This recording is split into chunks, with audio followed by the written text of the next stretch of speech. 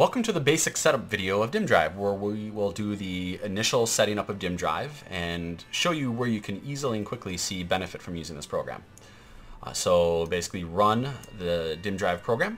You will get your Dimmdrive interface.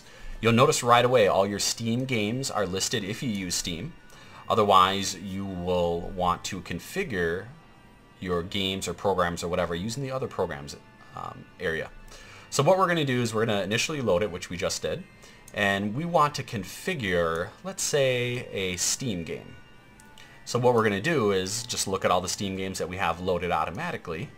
Let's say we want, let's say Duke Nukem, because I love this game. You'll want to click to enable Duke Nukem by clicking the on button. What Dimmdrive will do is Dimmdrive will load up where you have Duke Nukem installed, and it'll ask you what is the executable that launches Duke Nukem. You'll select Duke 3D, whatever, and then you'll hit, or the program will turn green, indicating to you that Dimmdrive is configured for that particular game. It's not running for that game, but it's configured for that game right now.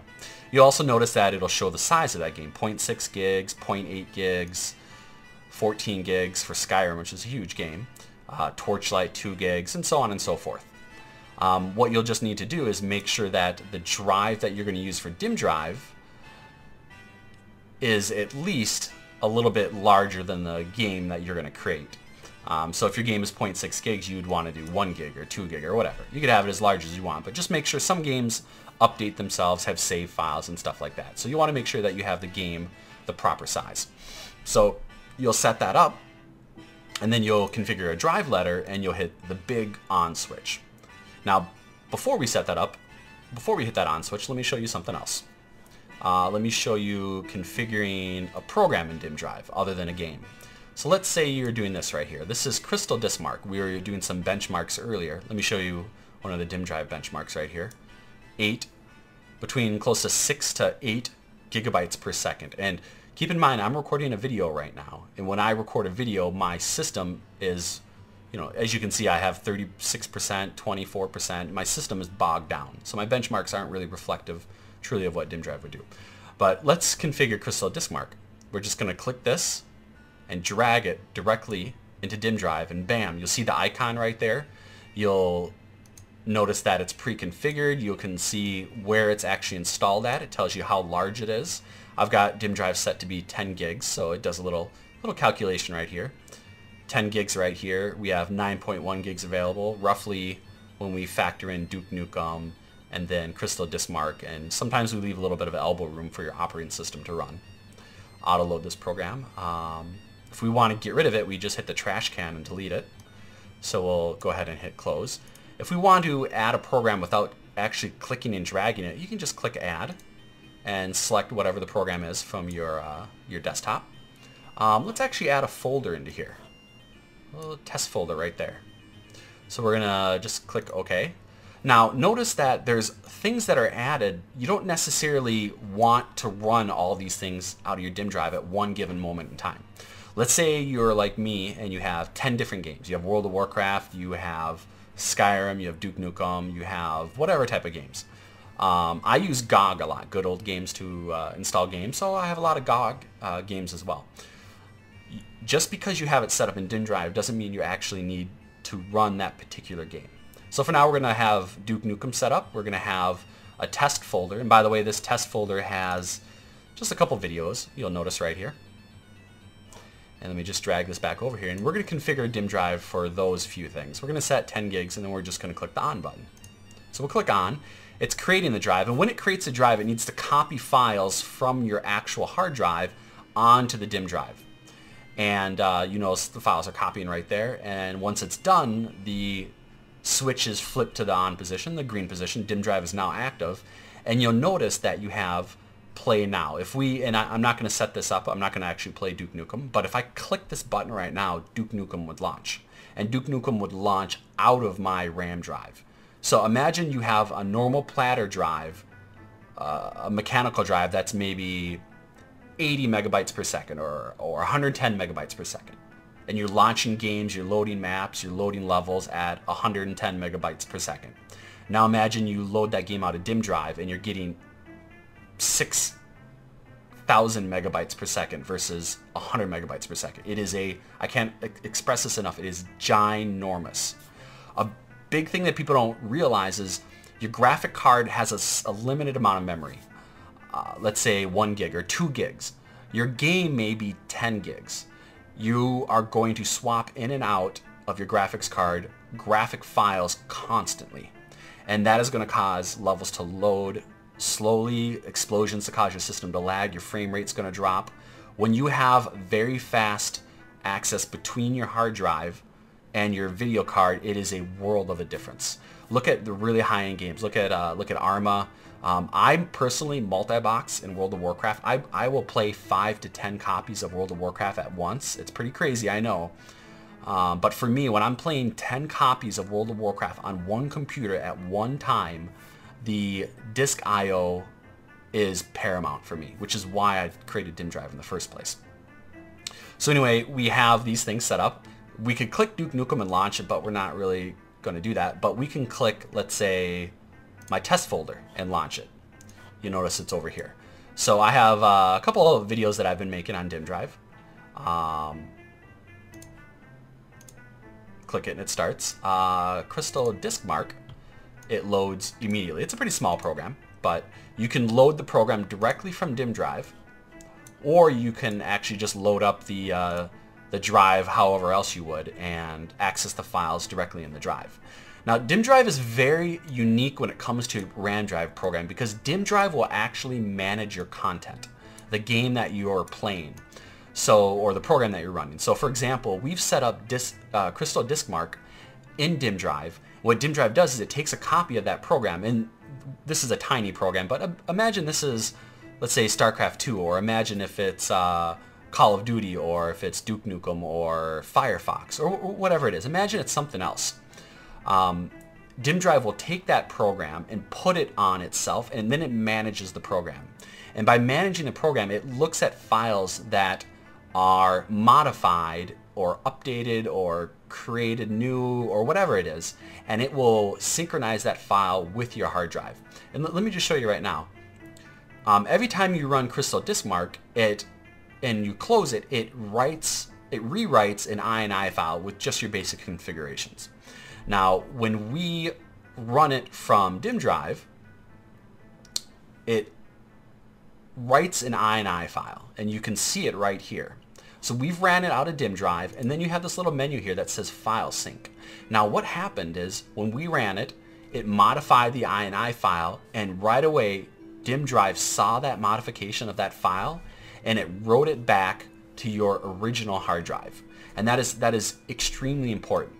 Because imagine you're playing a game, and let's say it's a single player game, and you have a save file in that game, and you spend hours playing the game, and then you shut down your computer and then load it up the next day, and all your data is gone. What Dimmdrive does is when you save that game, or when maybe the game updates or you change a configuration file, Dimmdrive will take that file, it will take the disk mark x64.ini, and it'll synchronize it with your hard drive. So that way you don't lose any data. If you reboot your system, you don't lose data. If you're playing and you save the game and then 10 minutes later your PC loses power, well, when you save that game and that file was created initially, Dimmdrive's going to take that file and it's going to move it over to your hard drive, and it's going to make sure that that file is there, which is really nice for when your game updates, when you have save files, or whatever. Maybe you're using Photoshop and you're updating some Photoshop documents and you want them synchronized between your Dimmdrive and whatever. So let me just give you a little example right here. We have test folder. We're going to create a little document right here. And so this is on my Dimmdrive. You see my Y drive, test folder, which is this thing right here. We're going to create a document, and it's going to be called blah. Okay, whatever. So we have a document called blah. Now notice right here that we have a file that just synchronized, which is also called blah. So when we created that new file, Dimmdrive saw that new file, and then it synchronized it with the actual hard drive that originally this came from. and it works really nice. I've actually tested it with VMware, and if you guys know anything about VMware, VMware writes files that are like 20 plus gigabytes in size, and Dimmdrive will synchronize files that are 20 gigabytes in size. Takes a little bit longer, but as you imagine, game save files are probably a couple megs and so on and so forth. So it runs really good. That's basically it. I mean, that's the very basic setup of Dimmdrive. When you're done using it, or you want to switch over to a different game, you essentially just hit the off button, and Dimmdrive will stop any synchronizations that happen to be in progress, and you get the original interface that shows the games that you want to have configured, and you can just go from there. So let's say I don't want to play Duke Nukem. I'm going to turn Duke Nukem off. I no longer want these two programs. In fact, I want to delete this folder. I want to delete Crystal Diskmark, and I want to put in Firefox. So let's say we want to do a different program.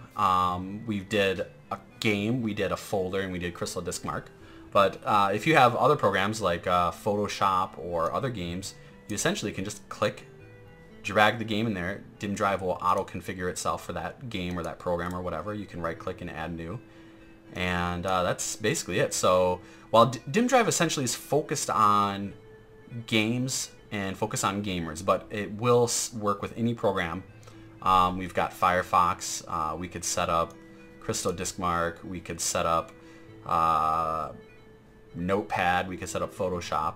But it essentially is very gamer focused. Now let me show you a couple other options here. You'll notice if we have no games configured, we can still tell it to open up a drive. Now if you don't want Dimmdrive to manage the games itself, you can still use it as a traditional RAM drive, and it's exceedingly fast. So we're going to do that. We're going to make sure nothing is configured here, and we're just going to set a certain drive size. We're going to use 10 gigabytes again, and we're going to just enable Dimmdrive.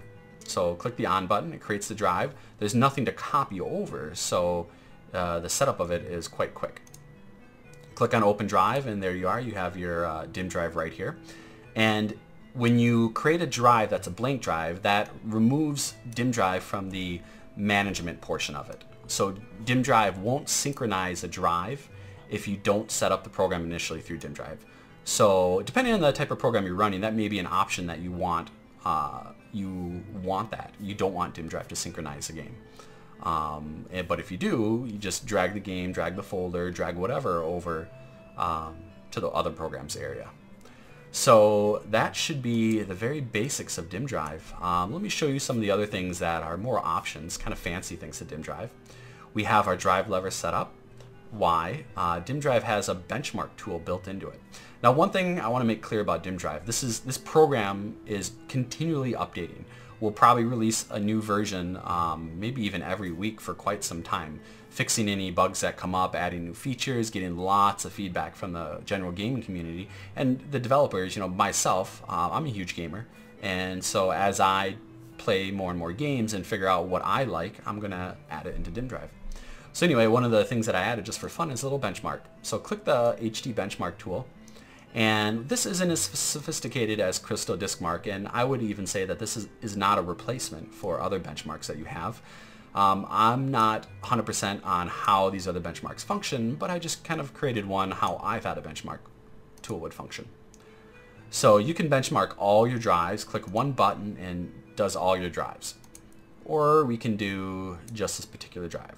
So we're just going to pick the Y drive, we're going to hit start, and we're going to watch the benchmark in progress. And it's pretty quick. And the way it does benchmarks is a little bit different. So whereas you may see numbers closer to 7 or 8 gigabytes per second with Crystal Diskmark, with Dimmdrive you'll see numbers that are a lot less. And it has to do with the queue depth and the synchronicity of how we're actually doing our benchmark. And then you'll see like a little text file here. You can click save as image and so on. So one of the things as Dimmdrive grows as a program, the goal is to add all sorts of little fun little things to Dimmdrive. Now let me show you a little bit more. Even though this is the basic setup, we're going to show you some startup options. So you click this little menu right here. See a little box here. what you can do is when Dimmdrive runs for, you can run it by itself, and every time just run it like a program, load it up and do whatever you want. Or you can make Dimmdrive launch when your PC boots up. And if you have some really large games that take a couple moments to copy over, that may be something that you want to do. So you could launch on startup, and then once it launches, you could actually tell it to activate Dimmdrive. So if it just launches, it turns on what you see here minus the on state. But if you want it to turn itself on, then you have to click this option right here. Now, I wanted to note something really quick for you guys. When your computer shuts down, Dimmdrive doesn't necessarily do anything. So other types of RAM drives, when your computer shuts down, that RAM drive has to take all the contents of it and then write it to a gigantic file. If you have a 10 gigabyte RAM drive, other programs will have to write a 10 gigabyte file. Well, Dimmdrive doesn't do that, because when you use the Dimmdrive program, it manages all the content and synchronizes files on the fly in real time. So when you shut down, you don't have to do this giant writing, which is really nice. Let me show you another option that I love. It's one of my favorite things to do in Dimmdrive. So we're just going to turn it off. There's no synchronization, stopping the drive, so on. We're going to configure what we call USB 3 drive turbo mode. Now, this is a little bit complex, but essentially when Dimmdrive runs, it pulls data off of your hard drive and loads it into Dimmdrive. So when Dimmdrive first runs, it goes hard drive into Dimmdrive. Okay? Now imagine your hard drive is the same drive that your operating system runs at. If that hard drive gets, while your system's booting, that hard drive probably is only going to get maybe 20 to 40 megabytes per second. So we'll say at boot HD is, we'll say, because it's doing so many other things. It's loading Windows, loading any other programs you have, all these sorts of things. So in addition to doing that, it could probably only copy, at least from my test, right around 20 MB seconds into DD. Now, what the USB 3.0 turbo mode does is if you have a USB stick that is really fast, like I have a SanDisk. Let's see here. It is a SanDisk Extreme, and it's a 16 gigabyte disk. It cost me $17.99. This drive, this USB disk, gets 200 megabytes per second. We're going to say my USB 3 it's actually 210 megabytes per second. We'll say roughly 210 megabytes per second. So what happens now, I'm going to configure this, and I'm going to tell Dimmdrive, when I first run Dimmdrive, Dimmdrive is going to go, it's going to take files from your hard drive, it's going to copy it into Dimmdrive, but at the same time, we're going to type this here, at the same time, Dimmdrive will copy to USB 3. So we're going to enable Dimmdrive on my USB 3 drive. We're going to hit finish. Now what that's going to do is, the first time I load whatever, let's pick actually a game that's fairly large here. Let's do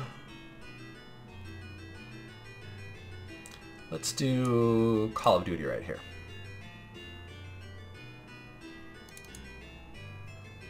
.9 gigs. Let's actually make this 11. Now, the first time Dimmdrive loads, it's going to copy it from hard drive to Dimmdrive. But while it's doing that, it's also going to copy it to the USB 3. And then the second time it loads, so then at second run, it's going to go USB 3 into Dimmdrive. So imagine when your computer first boots up. When you first boot up, you'll get 20 megabytes per second into Dimmdrive. Now imagine the second boot, we'll say at second boot, it's going to go USB 3, it's going to go 200 200 megabytes per second into Dimmdrive. So the first time you boot, imagine doing 20 megabytes per second writing your game into Dimmdrive. The second time, 200 megabytes per second. That's what my USB drive is. So my USB does 210. I've seen them go as high as 240. And that's significant. And again, the reason why your hard drive is initially slow, if you just have one hard drive in your computer, like a lot of people do, when you first boot, that hard drive is loading Windows, it's doing all sorts of stuff. And I've noticed that you can only get so fast. Even if you have multiple hard drives, this really frees up a lot of speed. And it's just kind of cool, the fact that you can copy data into your Dimmdrive through a method that's not your traditional type of hard drive. So we're going to show you what that looks like real quick. This is going to be a lot of fun here. And we're going to show you what that looks like in a second video. So thank you for watching this video, and get ready to watch our second video.